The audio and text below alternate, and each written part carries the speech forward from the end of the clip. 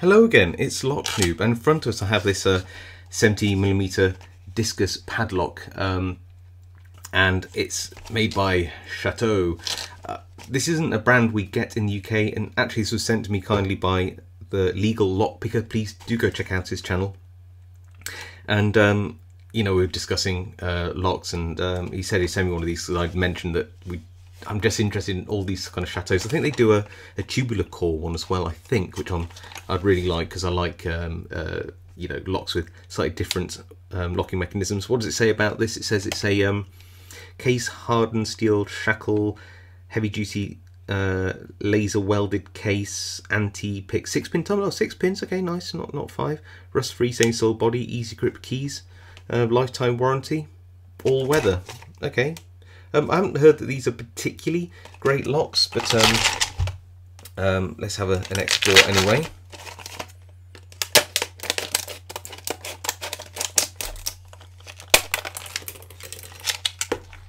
Can we slide it out from there? Yeah, we can. Okay. Put that there as a little bit of backdrop. Let's have a look at the keys. Are they 6 pins? Yeah, 1, 2, 3, 4, 5, 6. Okay. That's not so bad, is it? Okay, I like that. Not bad bitting, actually, come to think of it. It's quite high. Pin number 2 there, and number 3. What does it feel like? Quite that nice, reassuring weight to the shackle mechanism there.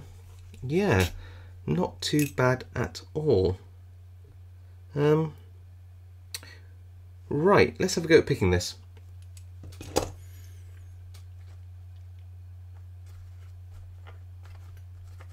I've got a pick in 20 thousandths here, and that could work. I've also got a 23 thousandths Southwold Max. What else could I use? Ooh, tension tools. Let's have a look at this one. This one is a thin down tension tool. That might work. Okay, actually, I could work with that. Should we try this one first and see where we get to? Don't know much about this lock. What's inside it? How it's going to pick. Okay, it had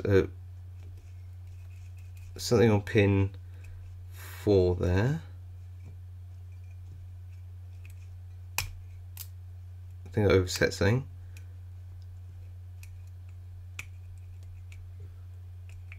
Just trying to have a feel around inside here.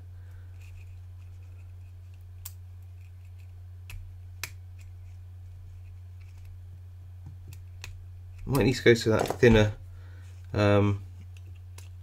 hook, just so get a little bit more of a feel inside that lock. Work my way round the back, and oh, I don't know whether we're open or whether that's a false set or something. I don't know. Okay, let's have a little rummage around, see what we get.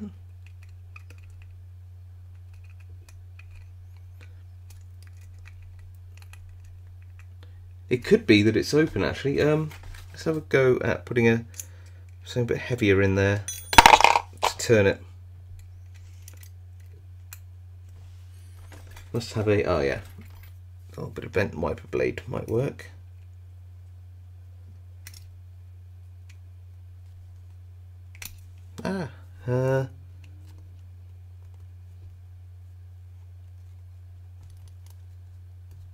No, it appears that we are not open.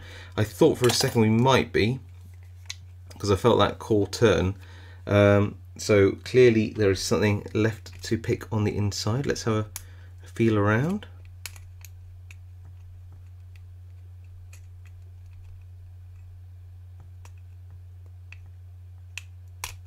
Oh, and it was pin 3. There is a spool in there. Who knew? And we're open. Okay, so yeah, that's really odd. I thought that maybe in this lock, because sometimes the mechanism here is quite heavy, and when you're tensioning off the bottom, it can be really hard to turn it around. So I thought I'd picked it, it just had got sort of stuck or jammed. It turns out that isn't the case, and it looks like there's actually a spool pin in there.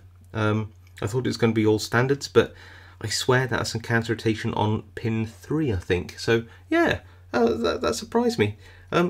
I'd heard that these are absolutely terrible locks, but it turns out it's actually a little bit better than I was expecting, which is really nice.